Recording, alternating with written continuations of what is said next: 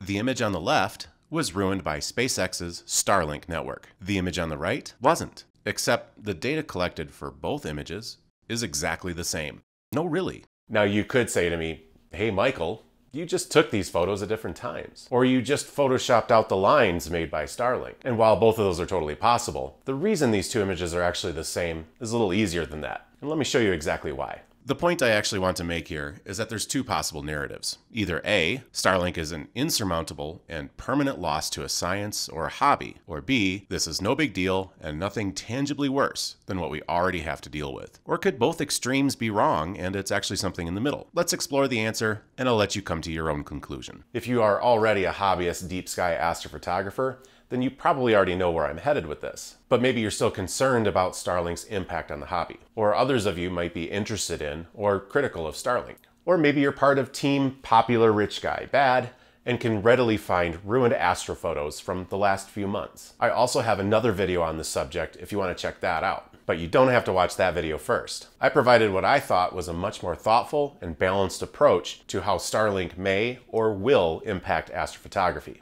But please check that one out too if I've piqued your interest. The link will be up here and at the end of this video as well. Astrophotography actually works very differently than what you might be used to. With normal daytime photos, when taking a picture, the shutter is open for just hundredths of a second, sometimes even less, and you get a nice, crisp moment in time. Perhaps at night you might have a longer exposure time, but you have to be very steady and your subject can't move or it will be blurry. Or you could deliberately go for an aesthetic where a photo gives you a sense of motion. Sorry if this is really basic stuff for a lot of you. I'm going somewhere with this and I'm just trying to draw some comparisons. Exposure time is just how long you are giving a piece of film or a digital image sensor to collect light. Or in other words, just how long the shutter stays open. And if there's a change in the scene over a given exposure time, you'll get motion blur. Long exposures mean that fireworks don't look like points of light spreading from a central core, but instead turn into umbrella shapes, for example. With deep sky astrophotography, we are instead talking about not exposure times of milliseconds or even a few seconds,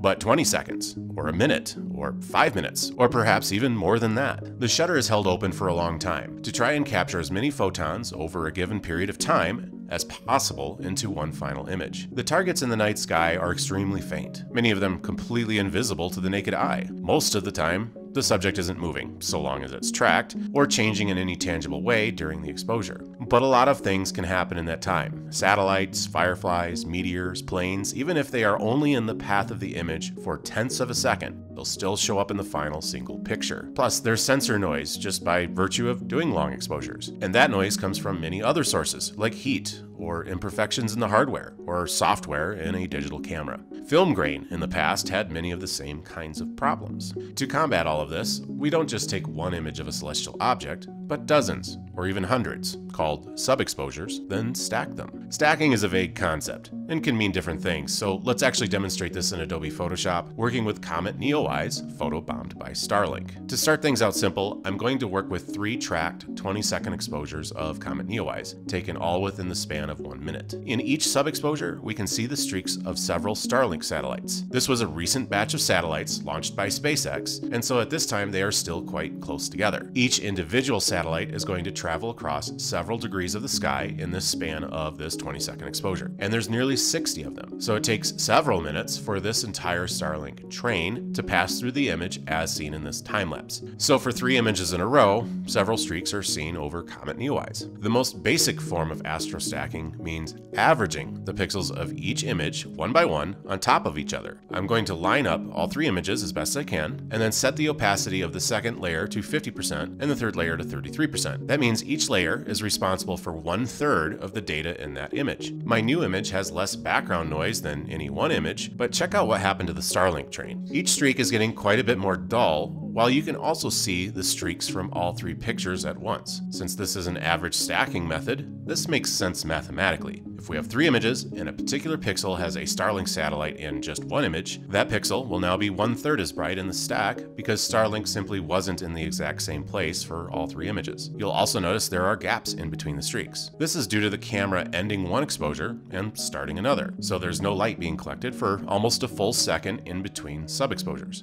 and so you'll see these gaps. images. If I were to go further and stack, say, 30 images, each Starlink streak would be 1/30th as bright as the original. Perhaps at that point, you might not even see them anymore. But that's just averaging, and this is just Photoshop. I'll go deeper with some different software next. But first, I'll try a different method of stacking, this time maximum stack. Using this method, only the brightest pixel in a series of images is kept. The darker pixels in each sub-exposure in the stack are rejected, and only the brightest pixel wins. Photoshop calls this blend method lighter color, but it means the same thing as maximum. Now we see each Starlink streak every bit as bright as the original, times 3. Suppose I use this same maximum method with a wide field image I made on a different date of comet Neowise. Starlink is nowhere to be found, but there are still fireflies, meteors, a couple satellites. My hope is that what I'm showing you here demonstrates that this method of stacking is almost never used, because it's bad. One exception might be during a meteor shower, making a composite and wanting to make sure each meteor streak is as bright as the last. Now let's take this to the extreme. Photoshop is better suited for finishing Astrophotos, but not the best tool for stacking. One powerful and free stacking program is DSS, and here we can automatically align, stack, and calibrate 60 images of Neowise all in one go. We also have more stacking options to work with, such as Kappa-Sigma clipping. Sigma is a data concept that we can use to mathematically reject data that is way out of bounds compared to average. For example, a line of pixels in just one image containing a satellite would be considered outliers, and those pixels are just ignored. So the comet stays put, the stars stay put, and any out of bounds data that was in only one single image gets rejected. The average method over 60 images, just like you saw at the beginning, did just fine eliminating Starlink streaks. But Kappa-Sigma does an even better job under certain circumstances. DSS can also do a maximum stack. Again,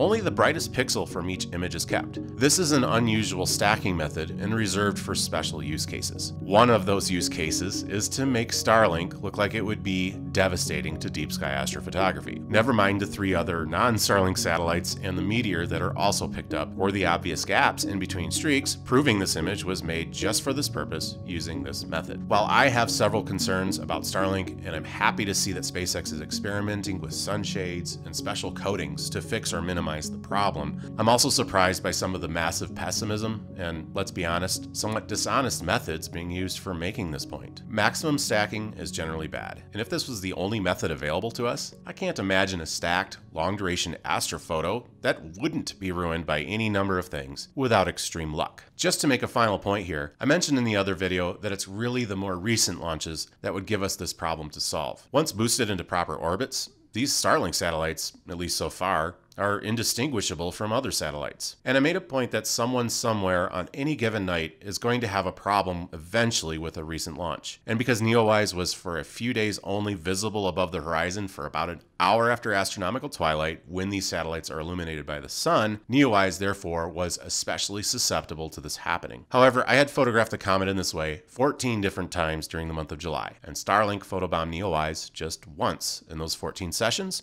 and as far as I'm concerned, it still didn't really matter for the final result. And finally gave me a chance to give us all a teachable moment and to take something that probably seemed a little bit theoretical and actually put it into practice. Hopefully between this quick video and the first one, I've helped you understand some new background on how astrophotography is produced, while providing a more even approach about Starlink's impacts on the hobby and on astronomical research. Thank you so much for watching. If you are new to my channel, I have other videos about astronomy, weather, rare events, the outdoors, and this is all content that I produce myself. They are my own experiences that I share and explain. If you'd like to join me on this channel's journey, click subscribe, check out my other social media, or join us on Discord. The links are below. And a special thanks to the more than 5,000 subscribers that have joined me in 2020 so far. That is 6 times as many as I had at the end of 2019.